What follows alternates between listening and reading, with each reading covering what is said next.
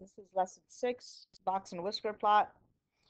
And so what we need to remember about a box and whisker plot is we need to get the 5-number summary, right? We had to put the numbers into the list. So you hit stat, you go to edit, put the numbers into the list, and then you go to stat and calc, and it's always 1 bar stats, okay?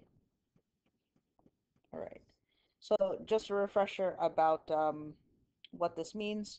So if you have a set of numbers, right, whatever it is, and we're going to go ahead and figure out what the box and whisker plot is, right? So what this means is here, the min and the max is our whiskers, our Q1 to our Q3 is our box, the median is the number, right? That's the box right in the middle.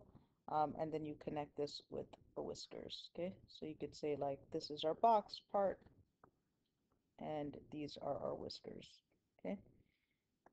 Whiskers, you get the point. All right. So usually when we have an outlier, we represent them by using a cross. So if that's our outlier, right? And remember, our outlier formulas are Q1 minus 1.5 times our IQR, and our Q3 plus 1.5 times IQR. We've done this a lot at this point, so we represent them by our x's. Okay, so boop. Our range is our max minus our min. That is different than our interquartile range, right? So our IQR is going to equal Q3 minus Q1. Again, we've been doing that a lot. And the word symmetry just means that you have, here's our median. So our median and our mean are equal or just about equal, right? So if we have our median and our mean about the same, then they are symmetrical, all right? This is just a refresher about how to plug it into the calculator. So we're going to go ahead and do an actual problem, okay? So first thing we're going to do is we're going to take our calculator, plug these numbers in to stat edit, refreshing your memory, stat, you go to option number 1, which is edit, and this is where you put the numbers in. So our top numbers are L1, our bottom numbers are going to be L2. So the students are L1 and our frequency is L2. Alrighty, just like that.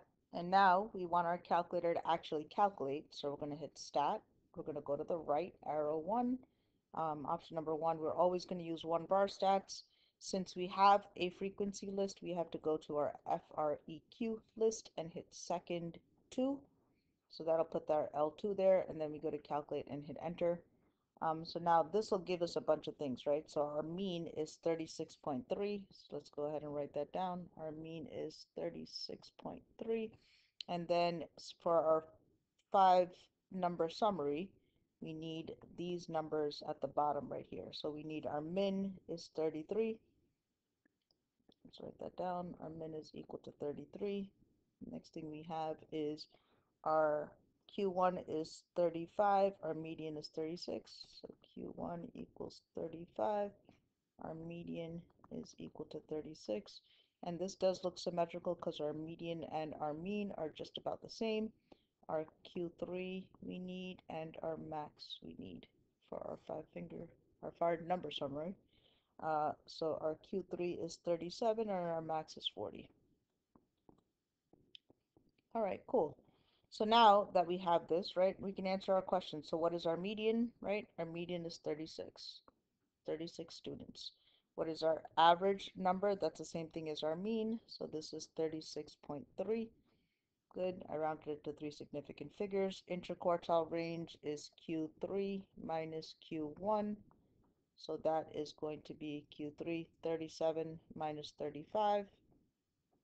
37 minus 35 is equal to 2 is our interquartile range. And now, right, so just by doing the 5-number summary, it's worth plugging those numbers in because now all I have to do is draw the box and whisker plot. So our min is 33, and right here is where we're putting our line, straight line, right? Let me try to make it as straight as possible. Our Q1 is 35, that is where our box starts. All right, goes to 37, that is where our box ends. So I'm gonna go ahead and draw that part. Cool. Our median is 36. Boom. And our max is 40. Right? So now I'm just gonna connect this into as straight a line as I can. Let me just do that one a little bit better. Right?